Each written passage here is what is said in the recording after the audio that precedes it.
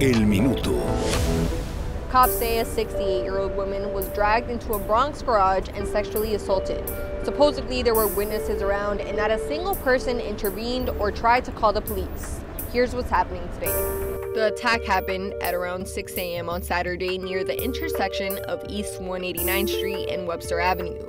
This is the suspect police are looking for, described to be around 5'2" with a heavy build. There's a cash reward being offered for any info that could lead to his arrest. On a lighter note, a cool new tool could help you find out if you're overpaying or underpaying for rent in real time.